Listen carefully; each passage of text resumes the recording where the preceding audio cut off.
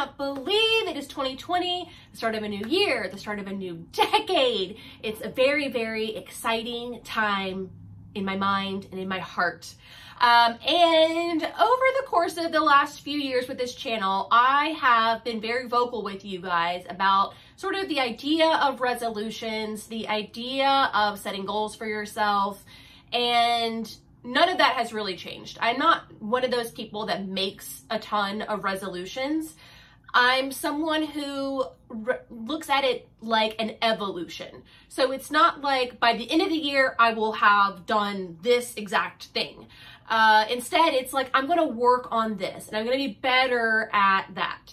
And that definitely applies to my sewing. I mean, I haven't been sewing that long, you guys. I'm not one of those people who grew up with it. No one in my family ever sewed. I really just found it as an adult in my late 20s and just became obsessed, and so learned really quickly. But with that comes a lot of things that as I am more confident in my sewing, there are things about my sewing that I wish I were better at, things that I wish I did differently, things just, you know, just an evolution of becoming a beginner sewist, becoming very obsessed, trying to learn as much as you possibly can, making as many mistakes as you can. And now that all that's kind of settled down, I feel like I can be a lot more diligent and vigorous about my sewing evolution. I don't ever want to just stay stagnant. I don't ever want to just say, well, you know, I can make just about anything I want to wear, so, you know, that's it. I really, really want to just keep learning and keep getting better. So I actually went back on my laptop, you can see here, and rewatched my last resolution video, which, as it turns out, was from 2018. I didn't make any resolutions in 2019. The only reason I can think of is because I had just moved and things were very chaotic, and so it must have just slipped my mind. But it's interesting because the resolutions from 2017 and 2018 are kind of still things that I am working on. One of them was to finish everything. What would my future self feel if I take this shortcut? So if I skip this interfacing, for example, and I'm going to wear this garment in the future and it's kind of falling apart and not holding up well, my future self's gonna be really disappointed that I took this shortcut now. So don't take the shortcut, see it all the way through, finish it perfectly, so on and so forth. And I am a lot better at that, a lot better. I think that my holiday dress from this past December, like a few weeks ago, is the prime example of that really, really seeing itself to the, like, nearly, I don't want to say I'm perfect at it, but we're getting very, very close to nirvana with that. And so I feel very, very proud. But there are certain things that I still catch myself, especially like on the garments that are a little bit more casual. I don't know, I feel like I can take extra shortcuts there. Not changing my serger thread. Stupid stuff. Stupid stuff. So I'm almost there with that. Another one of the resolutions, bless my heart, is I really wanted to perfect a pants pattern. No, we're not there. I mean, I'm making pants, loose fitting pants. I can do that really, really well. I can, as you saw in my jeans video, I can take something that's ready to wear and get it to fit me. So I have better fitting pants now than I ever had in my whole life, but I am not necessarily making pants all the time, or certainly don't have one pattern that is like my go-to pants pattern. With that said though, I'm not really a pants wearer. I have a few, and that gets me through what I need.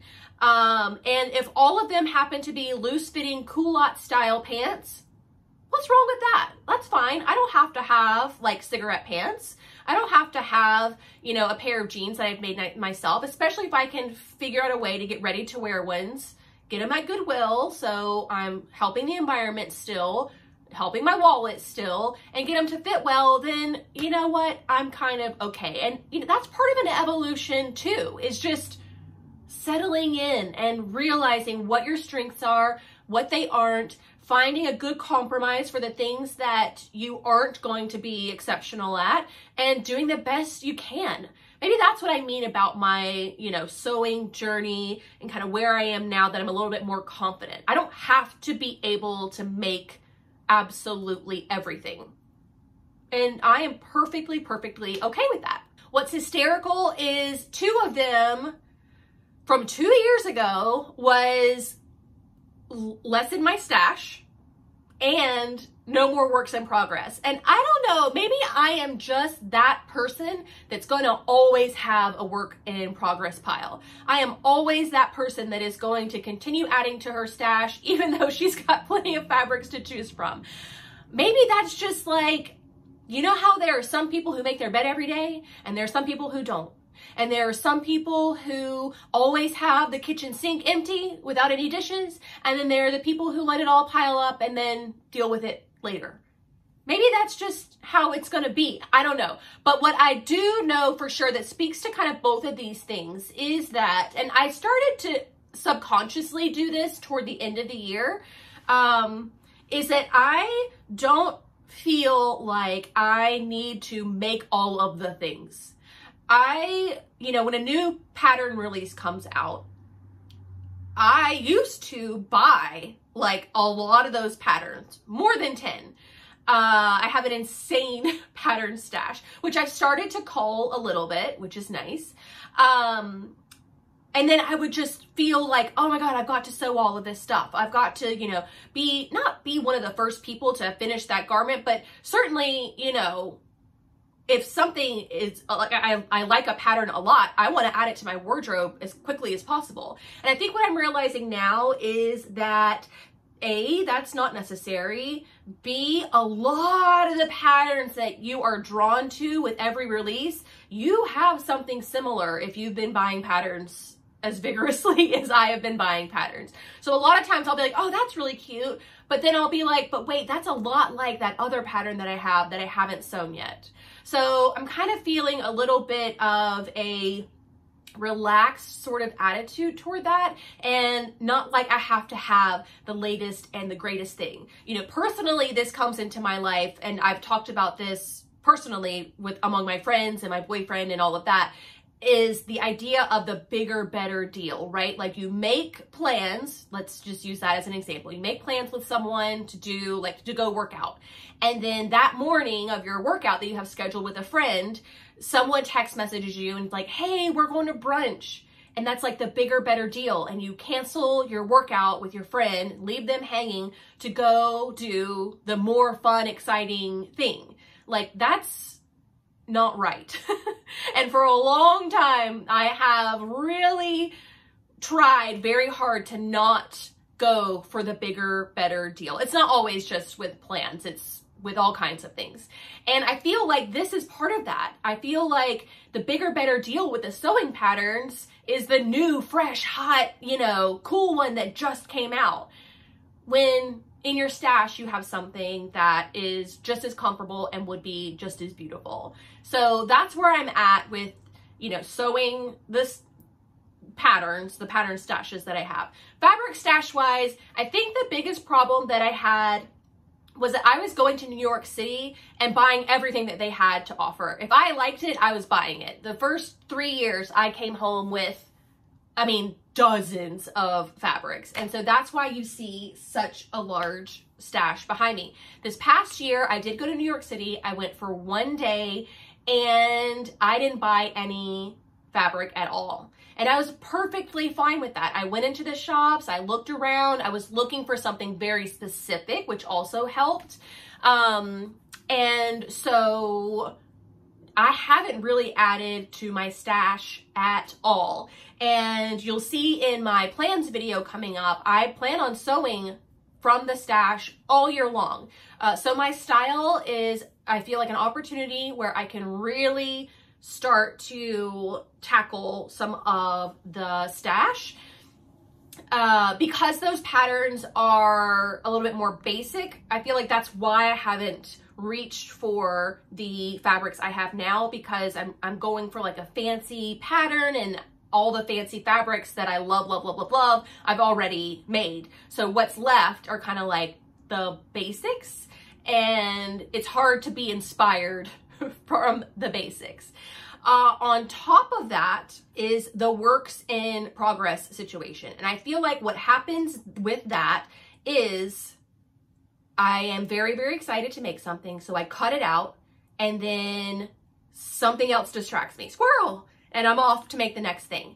And what I really need to do is just say, no, like, just be hard on myself. You know, like if you're tackling your health and fitness this year, you can't just go into the pantry and get a bag of chips every time you're hungry. So it's the same kind of thing in your sewing room. You know what I mean? Like I just can't allow myself to just willy-nilly whenever I want. I have to be diligent about it. And the second part of the work in progress situation is I'll start to make something and realize it's not going to fit, or it's not going to turn out the way that I like. And so I bail, but I don't fully bail. I just partially bail, meaning fold up the fabric and tuck it away somewhere and tell myself that I'm going to get to it. And then I never do. So I just have to be really, really hard on myself in all of these situations with the stashes that I've got. And I think that that's just a matter of not necessarily like being more mature, but just being more knowledgeable and more real with myself, more honest with myself. So I guess in a way, that's kind of how all of that is evolving. I should just admit when a project is a fail and just, that's what it is, and move on. And we have those and we learn from those, and that's fine. And I should just tell myself, you've already got that pattern in your stash. Tell myself this other fabric will be perfect for that pattern. You don't need, you know, the new hot fabric. So that's kind of where I've gotten with my sewing resolutions and my sewing evolutions over the past few years. I am still always working to be a better person, but also a better sewist, and be someone that in this sewing journey, I am very proud of all the aspects of it, all the facets of my sewing. I don't want to be someone who hoards, so don't. You know, I don't want to be someone who doesn't finish a project perfectly, so don't. I don't want to be someone who's hung up on trying to learn one type of garment, and that's preventing them from sewing things that they really love, so don't.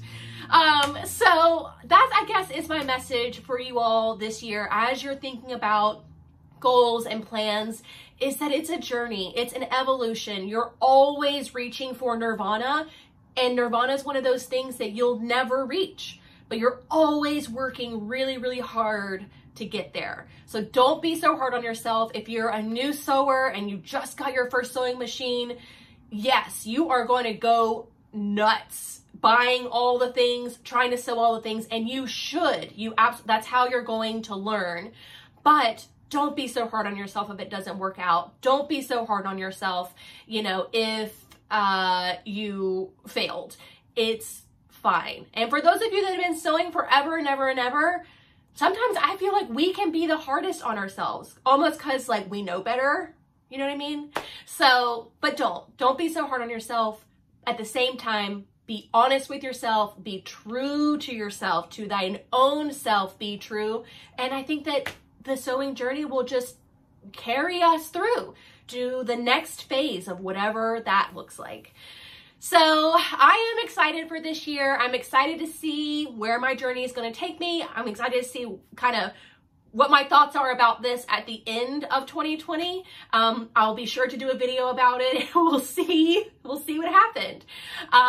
But let me know what you guys are going to be working on for your sewing evolution and your sewing journey. Leave those in the comments. Let's, you know, help inspire each other, whether it's a very specific, you know, SMART goal, specific, measurable, all of that, attainable, Or if it's just something like me where it's just like, you know what, I'm just going to, it's like a more of an idea than an actual tangible thing. Let me know what it is in the comments. I can't wait to hear kind of where you guys are on your journeys and kind of how that translates to your goals and resolutions for 2020. But that's going to do it for me today. Thank you all so much for watching, and I will see you very soon. Bye.